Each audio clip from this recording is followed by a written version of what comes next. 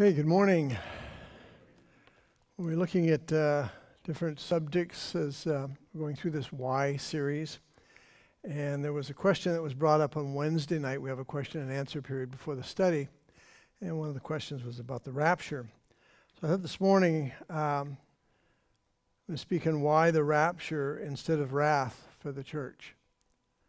Why is the rapture and not the wrath? There are two major doctrines concerning that. I'm not going to elaborate on the extent of those doctrines or where they, why they are the way they are, so much as just what the Scripture says concerning these things.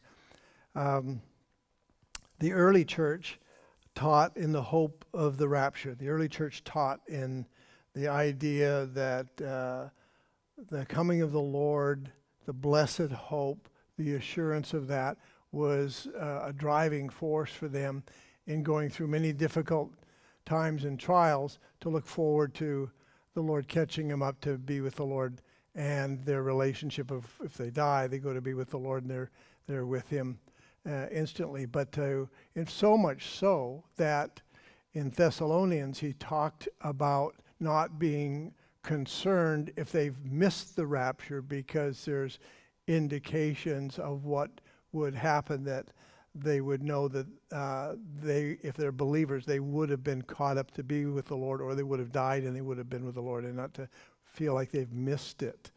But then what happened was the church became amalgamated into the society, as you know, in the 300 ADs of what's called the Catholic Church, or was the concept of a universal church, but it was as much of a political entity as well as a religious entity, and therefore part of it was the works, that your justification became more and more by your works and their dominance in the world to bring about the return of the Lord, that as time went on became more and more evident that it was about the control of the church in relationship to the world around them to bring the advent of the return of Jesus Christ.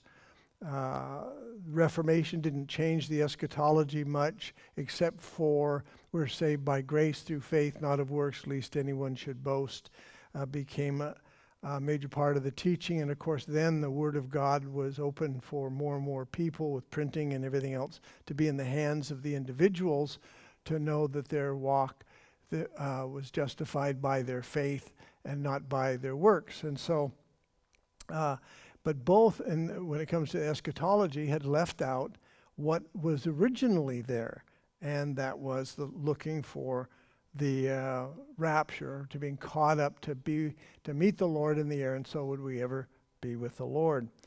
But in the late 1800s, when the Jews started going back to Israel, and were looking for their homeland, for what's called the Zionist movement, and then later on, of course, Israel actually becoming a nation in a day.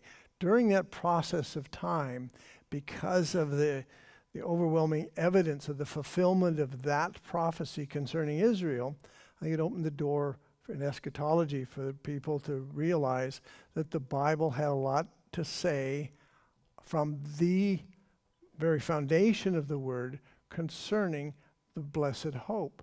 And so there became a renewal in the study of eschatology, of looking at it not as we're already in the millennium and we're just waiting for the return of the Lord, and the better we are as a church and the more aggressive we are in politics and everything else, eventually will bring about the second coming of Christ.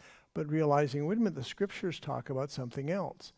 And going back to where the Scriptures were, mainly because now so many people have them and could study it and actually question the religious leaders and the organizations. And what about this verse? What about that? And so Pastor Chuck Smith and the Schofield Bible, of course, and other great teachers were looking at very seriously, what does the Bible say when it comes to this issue of the rapture of the believers? And so you have two viewpoints. One is post-trib, and the other is pre-trib. Pre-trib meaning you're looking at being caught up to be with the Lord before tribulation. Post-trib is after tribulation. It used to be that they just thought, post-trib, was that it was all one event because they didn't believe in the rapture. But it's so conclusive in the Bible that they finally resolved, okay, the rapture is going to happen, but it'll be at the end with tribulation. So tribulation's over, you're caught up to meet the Lord in the air, and then you come right back down, and it's the end of tribulation. It's all kind of a simultaneous thing.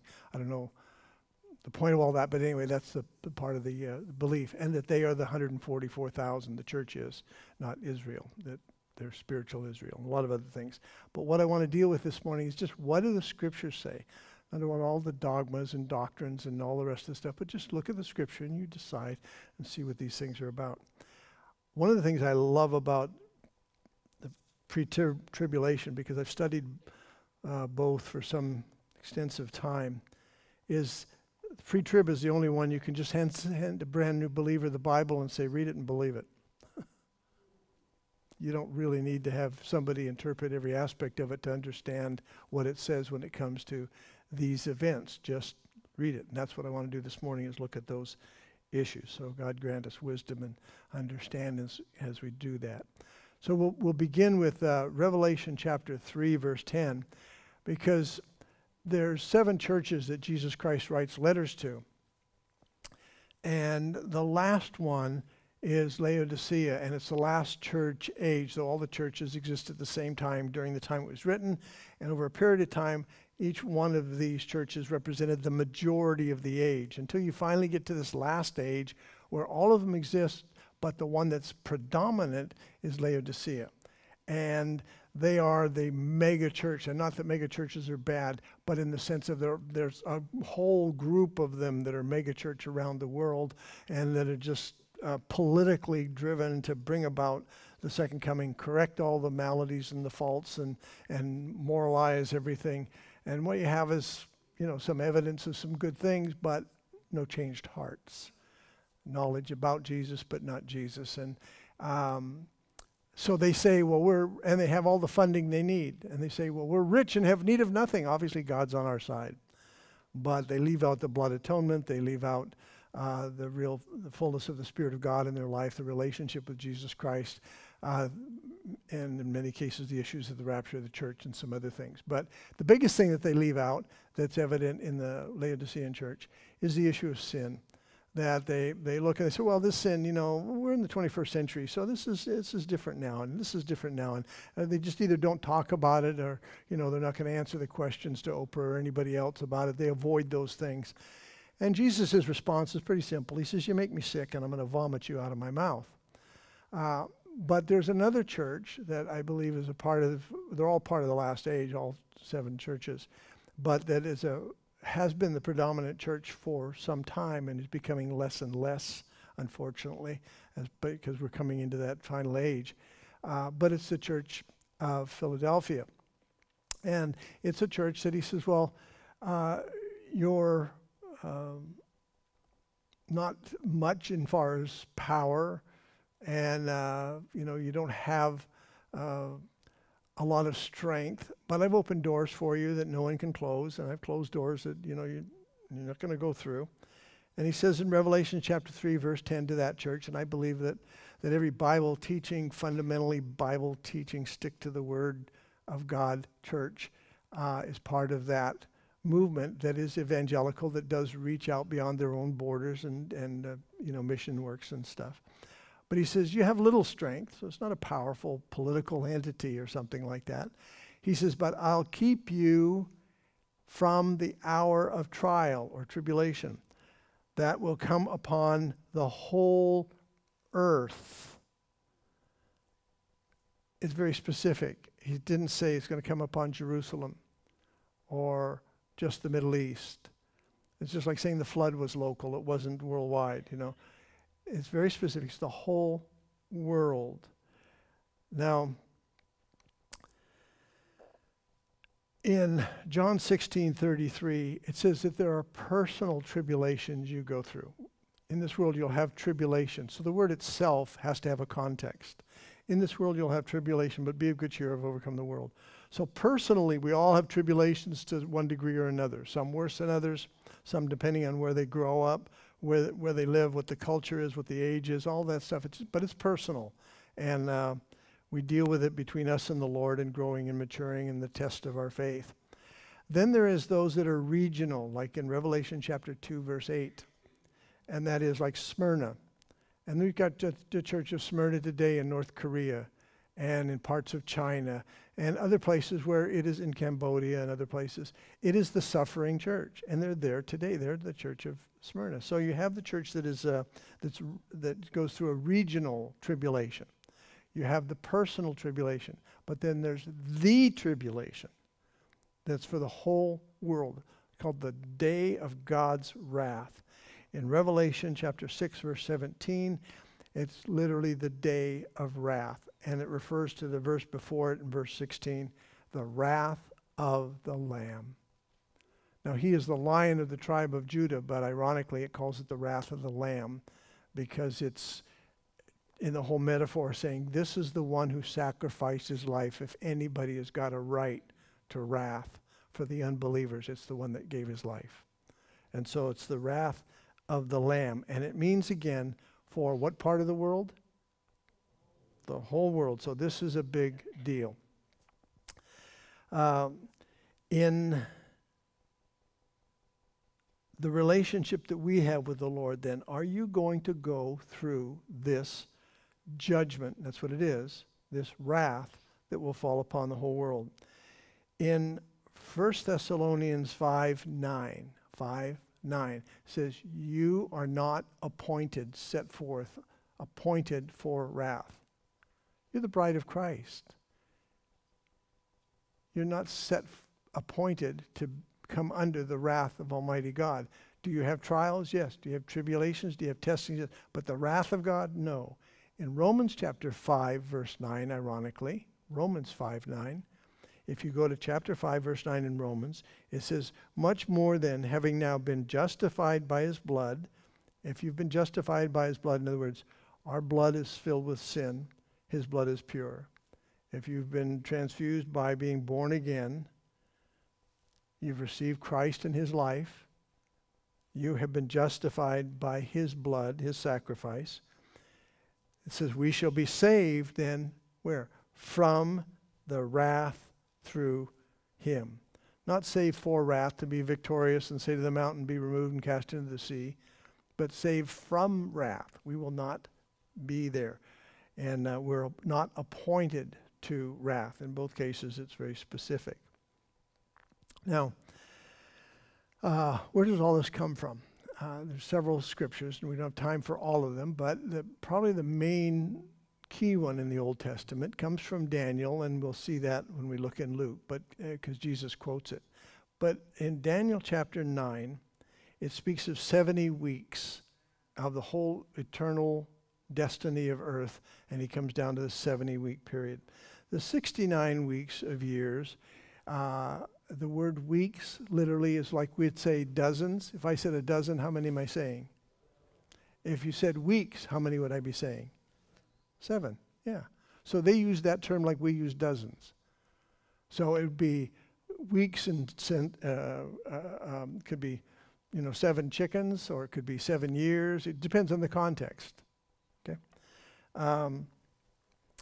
So the first part of it, without going into, there's books and books written on how to break this down. The Coming Prince is probably the best one you could read. But we did such a thorough job with the understanding of it. But the first part of the 69 weeks of years would be 173,880 days to the day that Artaxerxes gave the commandment to go forth and rebuild the temple. And so to the day that happened, to the day that Christ came in, according to Zechariah and the colt, the foal of a donkey, to that day, they cried out, Hosanna. That's why Jesus said, if they didn't cry out, the rocks would cry out. And because it fulfilled the prophecy very precisely of the coming of the Lord, where they would say, save now, and he would be welcome into Jerusalem. Then it talks about the sacrifice of Christ and everything that's there. Then you get into the 70th week, which would be 7 years. And in the middle of that is a 3.5-year period where you have the Antichrist put into power, and we'll see other scriptures concerning it. This is just an overview. Would be brought into power, and in that place of power, they would build a temple, but he would do what Antiochus Epiphanes did. He would offer up a defamed sacrifice, a pig or something like that on the altar, defile it. Israel's told to run and hide and get out of there when that happens. And the point of it is, you've got 7 years, peace, peace when there is no peace. The peacemaker, the Antichrist, is hailed by the people of the world that he's going to bring this world government. No one can buy or sell without the mark of the beast and all of this. And then in the false prophet, you get to 3.5 years, the temple's built. He desecrates it. At that point that he desecrates it, 3.5 years later, is the coming of Christ. So we know when the second coming happens. We know the time frame. What we don't know is when the rapture happens. But once tribulation happens, they know they've got 7 years left, and that's it. Now,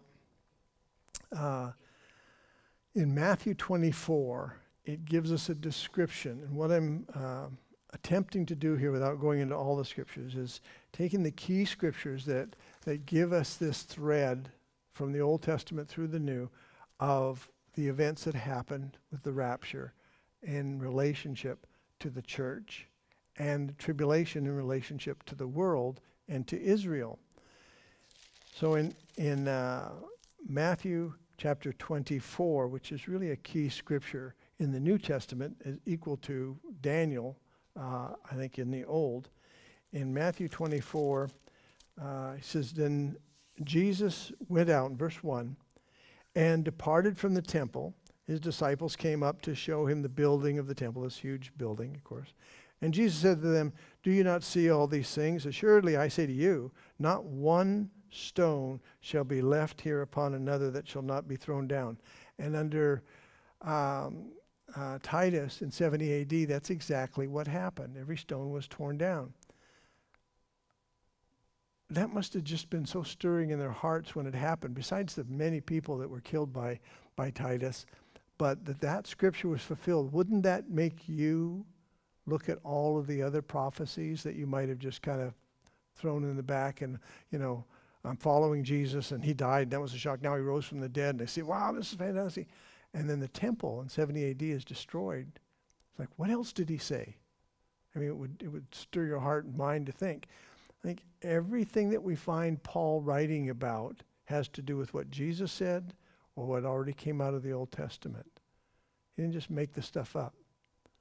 It all related to what the Lord said about the Old Testament or said prophetically or what was already said. And Paul brought it into Thessalonians, Corinthians. We see it fulfilled in Revelation. It all has that biblical foundation.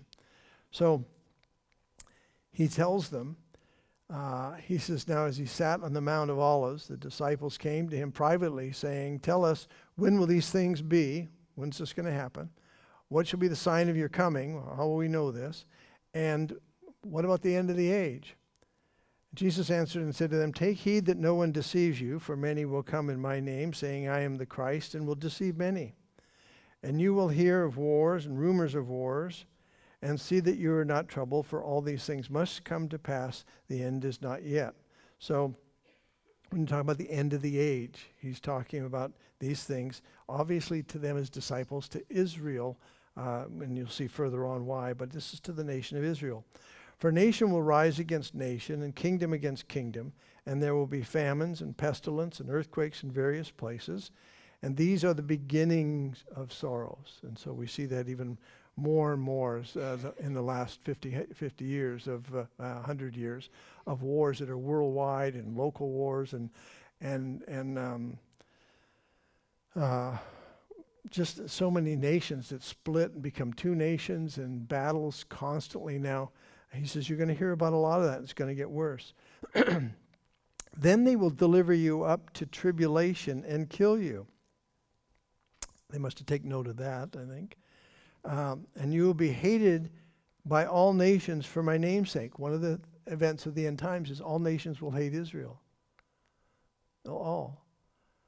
Now, you think, oh, come on, can that happen? Well, it's happening.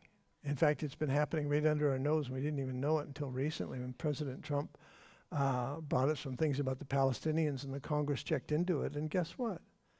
We're financing the Palestinian Liberation Army for $300 million a year, along with other nations that are doing it, because they have no real income of their own, no nation. And do you know what they do with that money? They pay the survivors of those that are terrorists. So if a terrorist dies, they're a martyr, their family is taken care of for life. If they live through it, they are taken care of for life, all the medical expenses, their clothing, stipends, and their family is also taken care of for life with your money, $300 million a year, and we've been doing it for decades.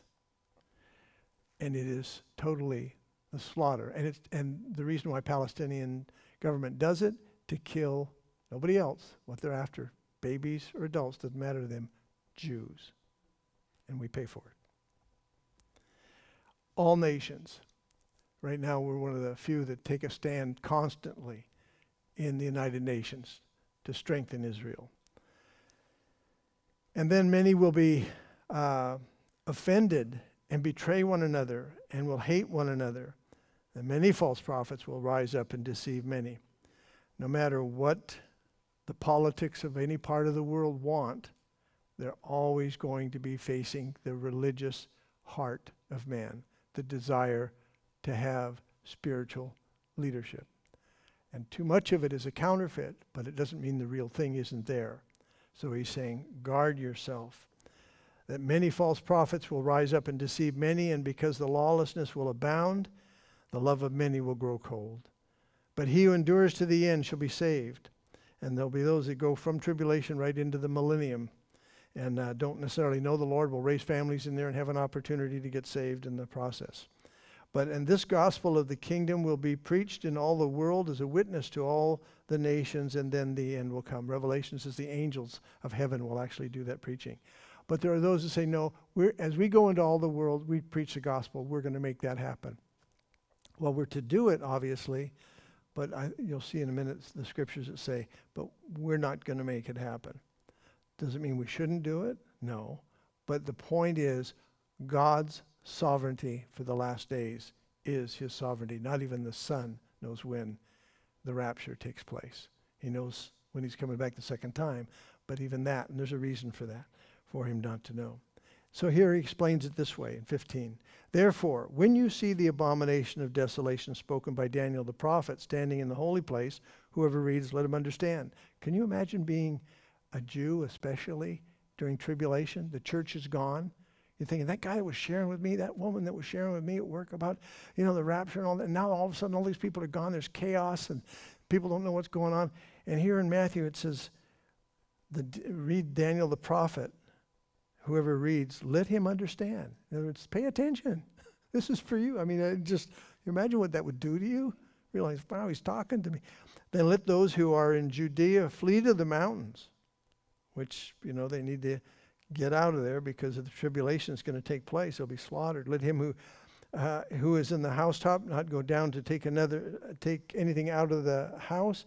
Let him who is in the field not go back to get his clothes. And woe to those who are pregnant and those who are nursing babies in those days, and pray that your flight may not be in winter or on the Sabbath, for then there will be great tribulation, such as, in case there's any doubt that it's about the same thing in Revelation, such as has not been since the beginning of the world until this time, no, nor shall ever be. Pretty bad. And unless those days were shortened, no flesh would be saved. But for the elect's sake, those days will be shortened. That's the day of Armageddon, the battle of Armageddon. Jesus is going to stop it before it goes too far. Everybody would be killed. Then if anyone says to you, look, here's Christ, or there, do not believe it. For false Christs and false prophets will rise and show great signs and wonders to deceive all possible, to deceive, if possible, even the elect. So there will be many deceivers. He says, don't follow them. Christ has already risen, in other words, and we find out later on, of course, what happens there, but he's saying don't follow them, and the reason is he's in heaven and he sends his Holy Spirit. Say, I have told you beforehand. Therefore, If they say to you, look, here is in the desert, do not go out, or look, he is in the inner rooms, do not believe it. For as the lightning comes from the east and flashes to the west, so also will the coming of the Son of Man be. That's the second coming. We'll see later. The mystery of the coming of the Lord for us is hidden, the rapture, to be caught up to meet the Lord in the air. But the second coming, 3.5 years after tribulation, it's going to be from the east to the west. The sky will light up. Everybody will know that the Lord has returned. And then he gives an odd example, but it's still nonetheless what he's given. And wherever the carcass is, there the eagles will be gathered together. In other words, if you saw a carcass, you'd know out in the wilderness, there's eagles are going to be there. If you saw the eagles, you could find the carcass. In other words, the second coming, if you're standing there and you see him, the evidence of that being Christ and not a deceiver is lightning from the east to the west. If you see the lightning, you can look for the Lord because he's come back. It's going to be that extensive. The whole planet will light up and you go, the Lord's return. It's 3.5 years. It all makes sense. In other words, one will justify the other or explain the other in that sense. Now, in 2 Thessalonians chapter 2, to find the context of what's happening at this event, 2 Thessalonians chapter 2, when it comes to tribulation. It says, now, brethren, verse 1. 2 Thessalonians 2, verse 1. Now, brethren. And if you haven't started yet, I'd encourage you to get a piece of paper, write down the scriptures so you can go back and see them all in context and everything else later on. But concerning the coming of our Lord Jesus Christ and our gathering together to him. There's the coming of the Lord. There's also the gathering together where we're going to meet the Lord in the air. Do not be soon shaken in mind or troubled, either by spirit or by word or by letter, as if from us, as though the day of Christ had come. They were so looking for it. And then there were probably those that were saying, oh, he's already come back. We missed him. He's going, no, don't believe that. The second coming, everybody will know. But there's other evidence about the things that will happen that you need to understand how this takes place. Let no one deceive you by any means, for that day will not come unless the falling away comes first and the man of sin is revealed, the son of perdition. There will be a great apostasy, and I believe that apostasy is part of that church, which is the Laodicean carryover right into tribulation, where they say, oh, we got it together. We're politically connected. We're rich and we have need of nothing. And it's an apostasy. And he says, you make me sick. He says, who opposes and explains himself above and exalts himself rather above all that is called God or that is worshipped, so that he sits as God in the temple. We know the temple is going to be built in Jerusalem in these days, showing himself that he is God. Do you not remember that when I was with you, I told you these things? And now you know what is restraining, that he may be revealed in his own time. So something is restraining. I believe that to be the church because of the scriptures he gave us in 1 Thessalonians. And that's why he says, don't you know I already told you this? So we go to 1 Thessalonians and we'll find out what he said. But he says, for the mystery of lawlessness is already at work. Only he who restrains will do so until he is taken out of the way. That's the body of Christ. And when the lawless one will be revealed, whom the Lord will consume with the breath of his mouth and destroy with the brightness of his coming. That's the second coming after we're taken out of the way. The coming of the lawless one is according to the working of Satan with all power, signs, and lying wonders, and with all unrighteousness, deception among those who perish because they did not receive the love of the truth, that they might be saved. For this reason God will send them strong delusion, that they should believe the lie, and that they may be condemned who did not believe the truth, but had pleasure in unrighteousness. Just like with Pharaoh, he kept hardening in his heart. He said, okay, that's it, I'm done, and hardened his heart.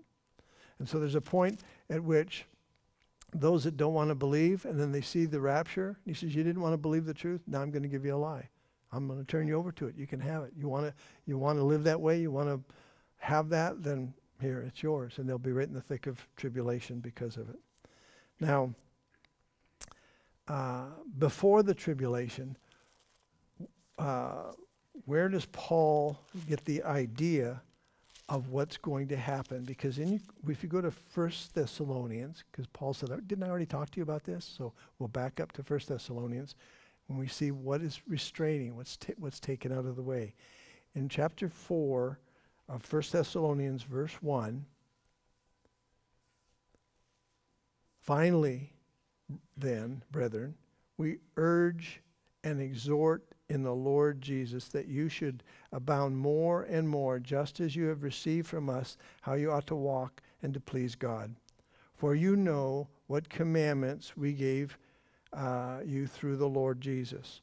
For this is the will of God, your sanctification, that you should abstain from sexual immorality, that each of you should know how to possess his own vessel in sanctification and honor. Of course, that was way back then. We don't have to worry about that now, right? Not in passion of lust, or like the Gentiles who do not know God, that no one should take advantage of and defraud his brother in this manner, because the Lord is the avenger of all such, as we also forewarned you and testified. For God did not call us to uncleanness, but to holiness. The reason I'm reading this before the next part is because even though we look for the return of the Lord, we look for the rapture, that doesn't mean that we just do whatever because the Lord's coming back.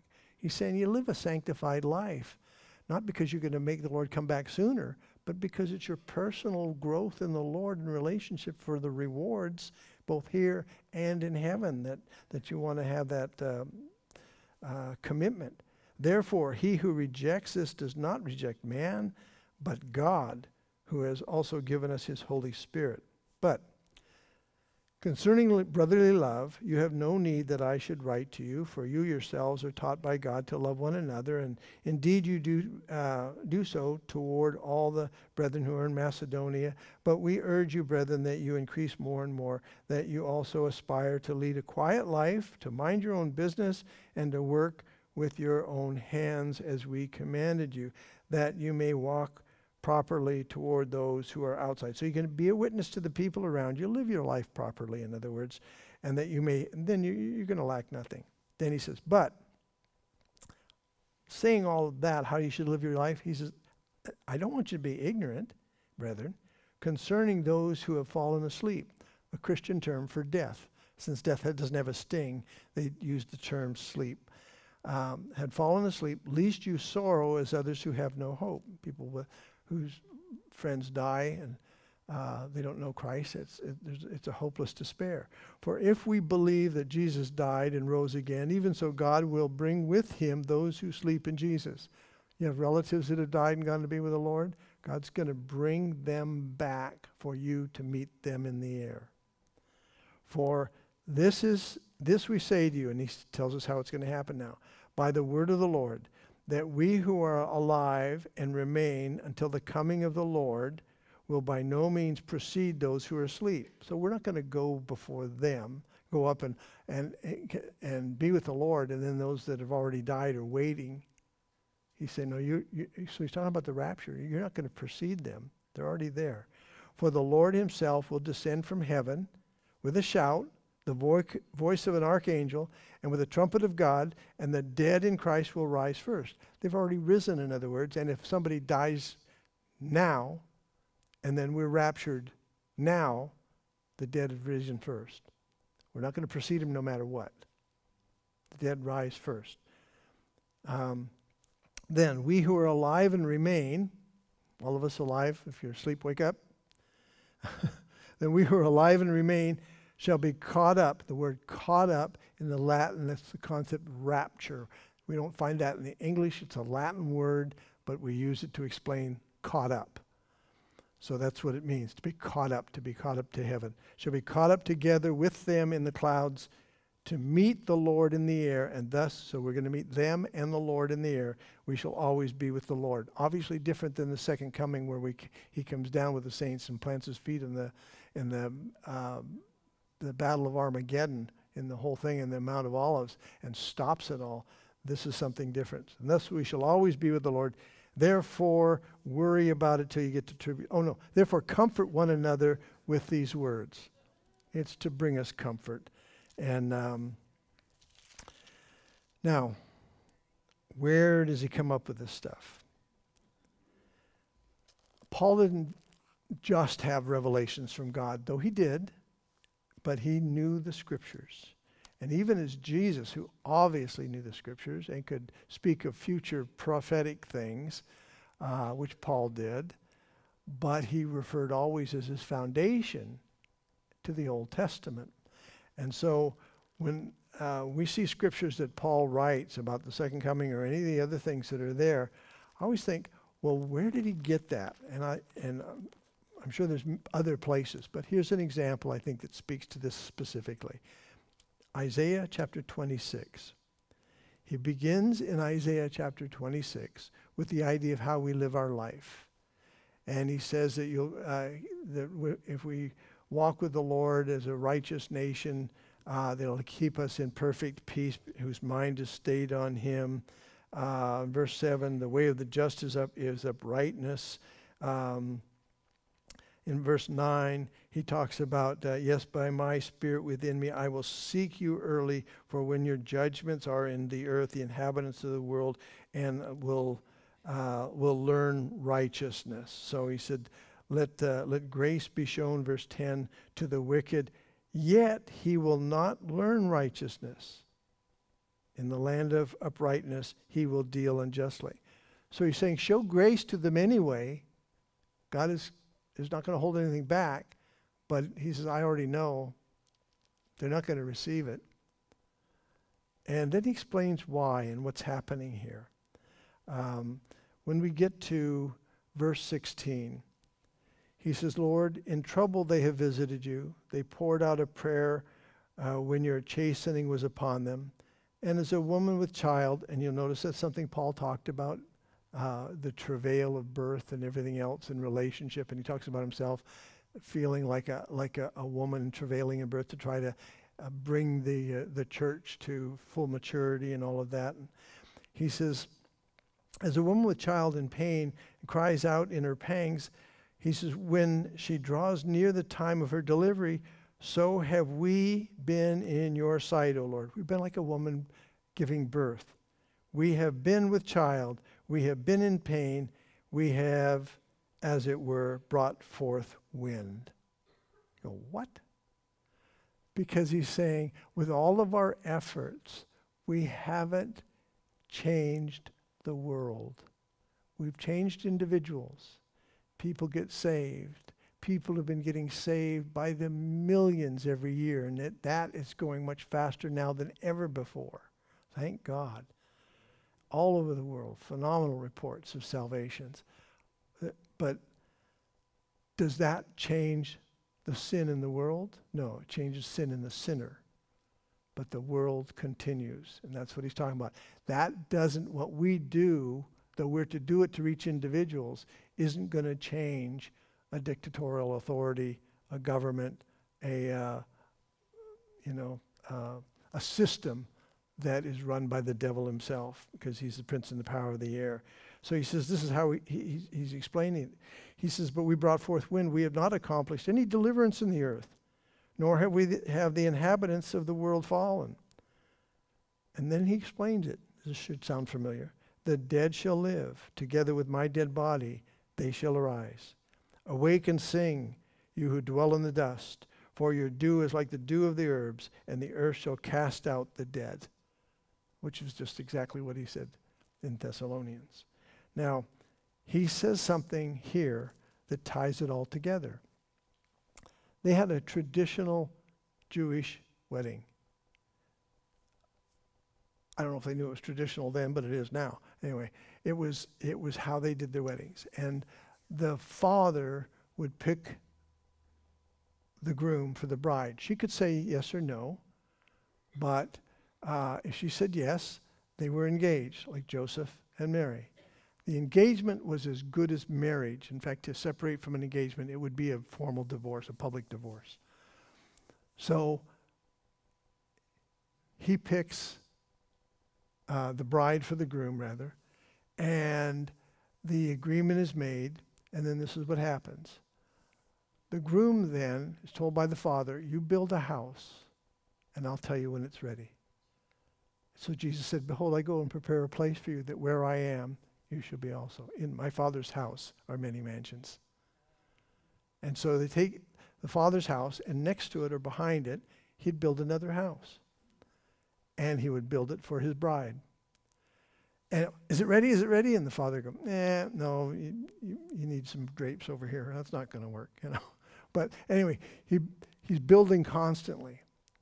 The bride, on the other hand, every night would put on her righteous wedding garment that depicted her relation of living righteously, waiting for her groom, and waited for the day of elopement, surprised, the rapture, to be caught up by him. When the Father would say, it's time, go get your bride, he would gather all of his friends and they would go out, and remember, no lights, go out in the streets. The virgins would come out in celebration of what was happening, and they would take their lanterns and light them. They would, the brothers and the friends of his would then blow the trumpet.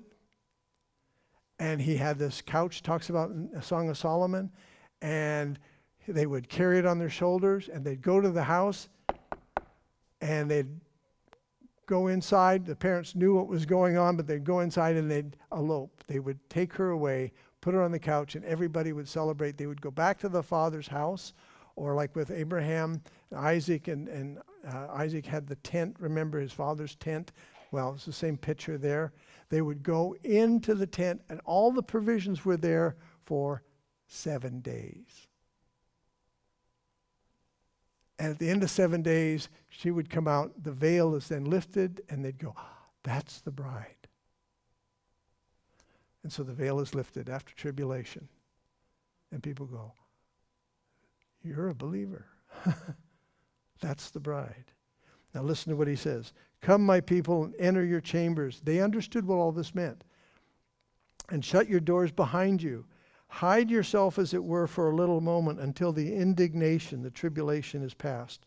For behold, the Lord comes out of his place to punish the inhabitants of the earth for their iniquity.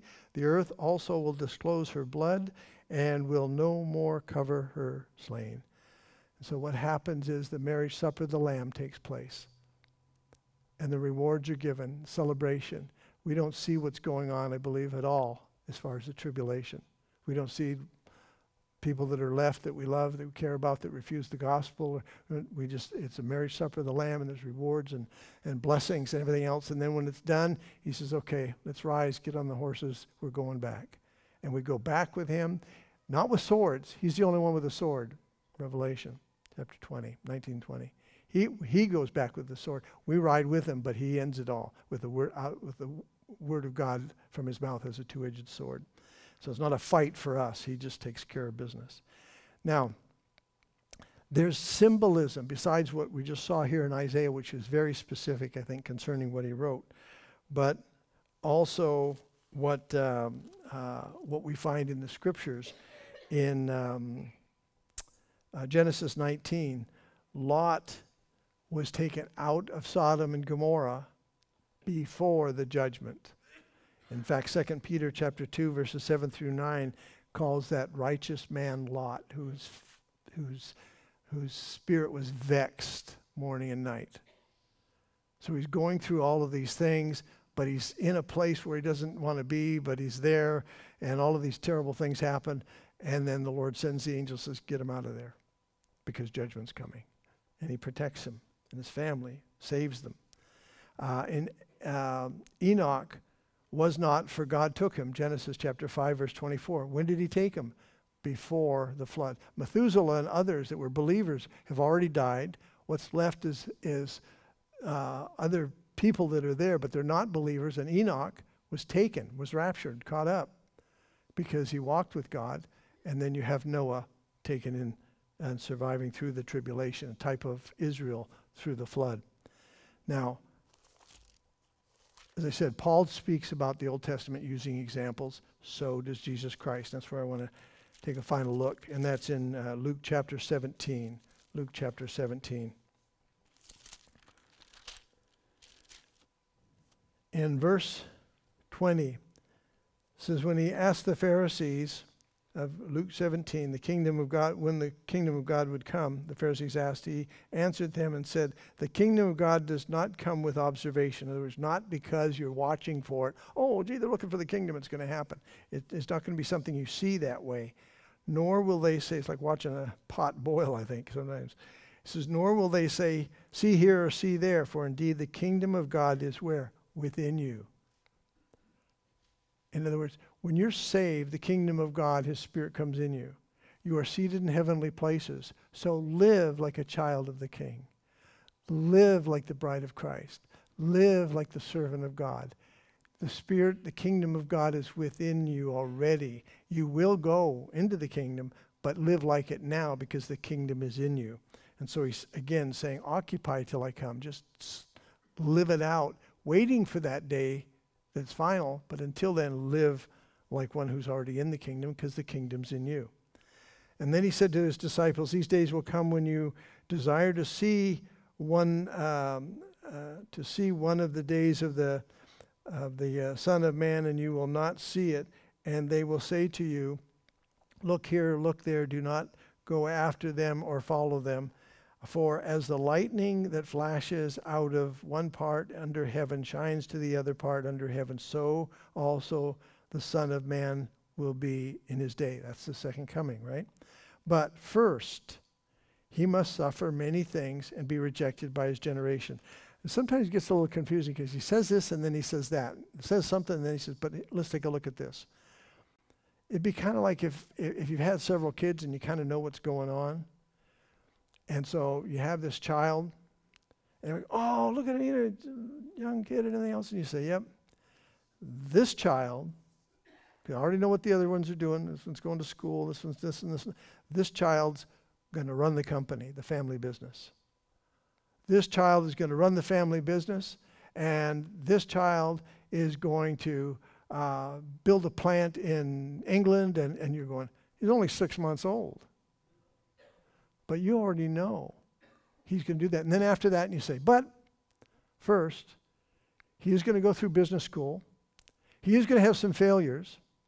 And I suspect he's going, and you go through all the things that's going to happen. And he says, but he's going to rule in my kingdom.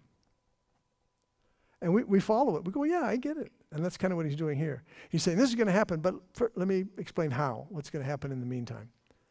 He says, but first, he must suffer many things and be rejected in his generation. And as it was in the days of Noah, interesting, so it will be also in the days of the Son of Man. Well, one of the things that happened in Noah was Enoch was not, for God took him. Noah also was taken in the ark and preserved to get through to the end to start over again, right? And who else was taken? The people in the flood. So there are a lot of takens here, right? But he says, here's an example. They ate, they drank, they married wives, they were given in marriage until the day that Noah entered the ark, and the flood came and destroyed them all. Likewise, as it was also in the days of Lot. So he says that's Noah's, right? The judgment came. He said, but Noah was protected. That's a type of Israel because we know God's typology is systematic. I mean, Enoch already was taken. Now Noah's preserved. He's taken. The people that are judged are taken. Likewise also was also in the days of Lot. Well, what happened with Lot? He was taken out before the judgment came, right? And then the people in the judgment were taken, in a sense. They ate, they drank, they bought, they sold, and they planted, and they built. They weren't looking for this to happen. They didn't even know what was going to take place. They didn't see it coming. But on the day that Lot went out of Sodom, it rained fire and brimstone from heaven and destroyed them all. Even so it will be in the day when the Son of Man is revealed. In that day he who is on the housetop and and we saw this in Matthew already, his goods are in the house, let him not come down to take them away. And likewise the one who is in the field, let him not turn back. And then he goes, just this one-liner, remember Lot's wife? She had a salty kind of lady, you know. But what happened was she turned and looked back to the world.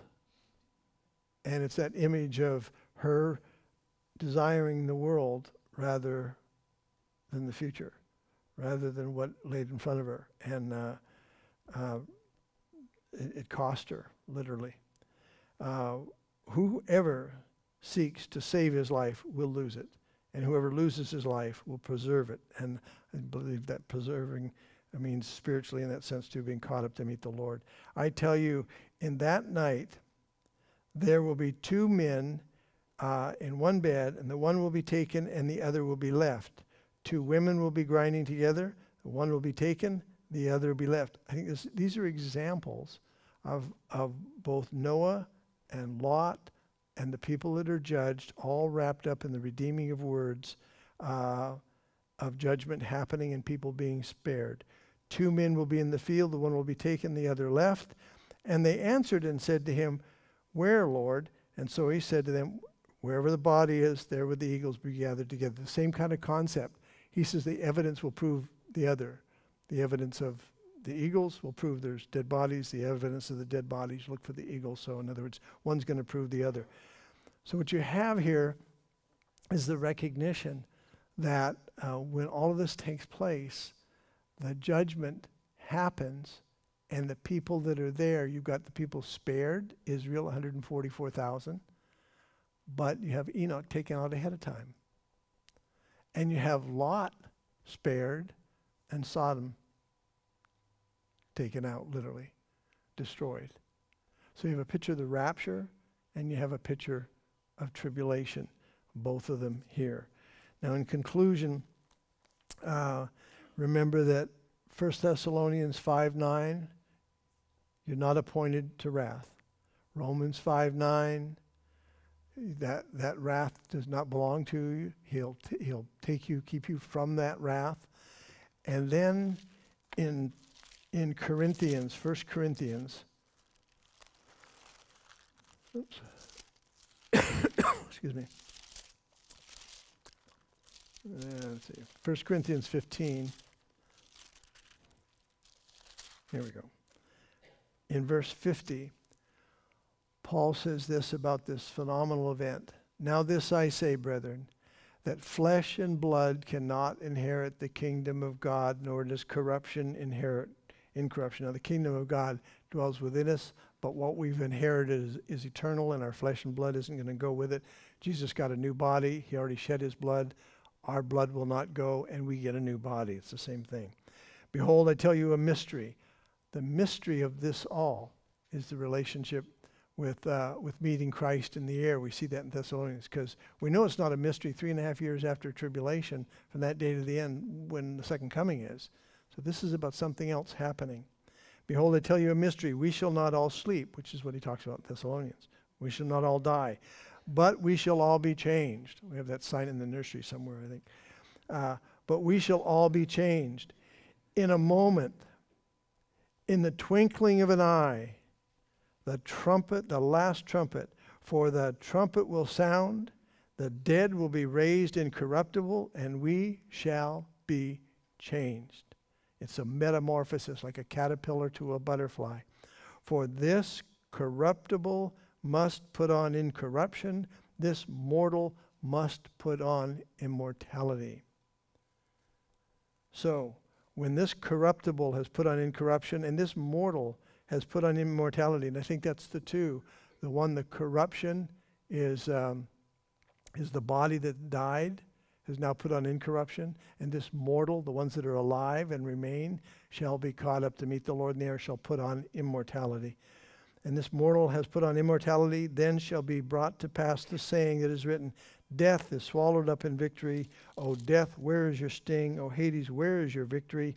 The sting of death is sin, and the strength of sin is the law. But thanks be to God who gives us the victory through our Lord Jesus Christ. Therefore, my beloved brethren, be steadfast, immovable, always abounding in the work of the Lord, knowing that your labor is not in vain in the Lord." Praise God.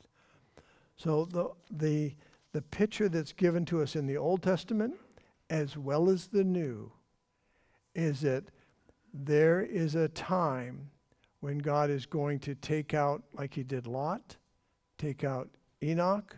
God has not appointed us to wrath. He's going to take the church out, And then he will have tribulation such as the world has never seen before. In the 70th week of Daniel, that 7-year period will be poured out upon the whole world. And Noah, a type of Israel there in the ark, the 144,000 are not Gentiles, they're from the tribes of Israel, shall preach the gospel. They are not going to bring in the end times, though. It says angels will go throughout the world and make it happen. So we participate, but ultimately it all belongs to the Lord as far as the timing.